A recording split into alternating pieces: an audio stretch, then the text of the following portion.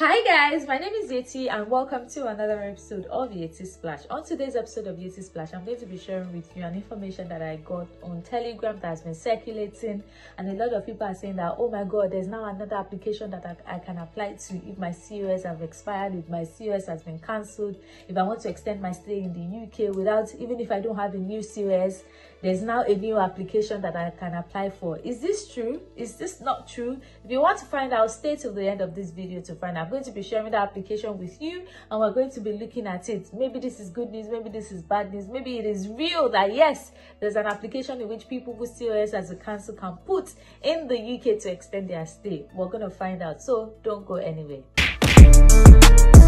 Hi guys, so a lot of people have been sending me messages on Instagram, on Telegram. This particular message, they've been trying to draw my attention to it, that people have been sending it to them, and I'll show it with you now so that you know what angle I'm coming from. It says application to extend stay in the UK, FLR into bracket IR. So people said, I don't know how all this Telegram WhatsApp message will just come and people will just form something. So the person wrote, for people that their visa has expired or nearly expired, or cancelled COS, etc., and are yet to get another COS, they can file for further leave to remain through a solicitor to extend their stay legally in UK.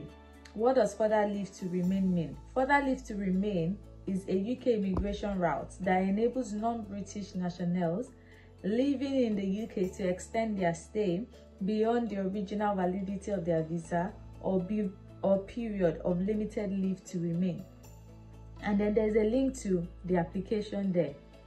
That write-up now that I just read is not from the UK Home Office or anything, or from, it wasn't drawn from anywhere. It was just a summary of the person that, you know, made this post that has become viral and has circulated everywhere. So let's look at the link. Let me click on the link. So now the link says the application to extend stay in the UK, FLR.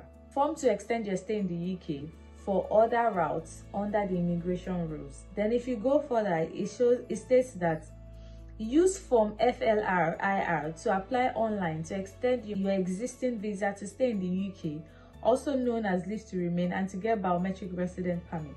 And now listen closely. This form is for these categories of visa. It's clearly stated there: visitors, except transit, approved destination status and permitted paid engagement visitors. That's one. For UK ancestry, that means if you have your grandfather, you're a child of someone who your grandparents were British, things like that, you have UK ancestry.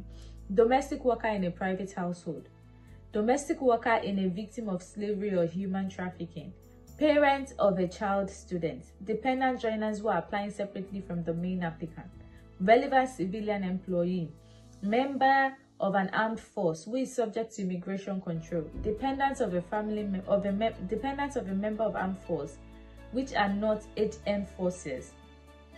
Dependents of a family member of HM forces should complete that one. Representative of an overseas business. So after going through all of this, they also stated that check the immigration rules if you're not sure whether your leave is on a route under the rules. S2 healthcare visitors cannot use this online form to apply for an extension of stay. Read more about extending your S2 healthcare visitor form.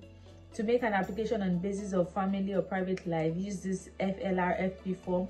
To make application for human rights claims, live outside the rules and other routes not covered by other form, please use FLR-HRO. If you're eligible to apply, you will find guidance on how to complete your application and the evidence you will need to provide within the online application form. Guys, did they mention COS anywhere else in this thing that I've just read? Because when in doubt, guys, we all need to actually read.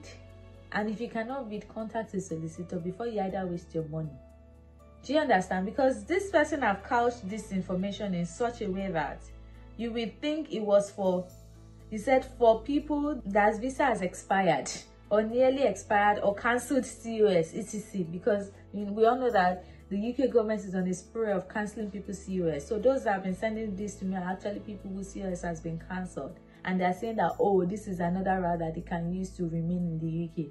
I do not think so. From my own, I'm not an immigration advisor. Let me put this out there, okay? But from my own understanding of what I just read, I cannot see where they said, if there was a way for you to, you know, to extend your cancelled COS, Don't you think that the UK Home Office will make that known? It wouldn't be something like this, and it will be clearly written on that website. I mean, we all read gov.uk. We should all read to our understanding. So I don't think this is something that is relevant to that. So please, guys, if you're in doubt, contact a solicitor. Don't mind how much you'll be paying. It's best for you to contact a UK solicitor. I know they charge about £300, I guess, but it's best to contact them to get enough guidance, because information from agents that even landed you in trouble in the first place, is that the people that you still want to believe? Anyways, that's just the information I said let me share with you guys today, okay? Because a lot of people have been drawing my attention to this, and I cannot, reply everyone personally, but I don't think that information is correct. Of course, there's an application for further leave to remain in the UK, but like I read, it does not apply to those whose COS has been cancelled or your visa has expired.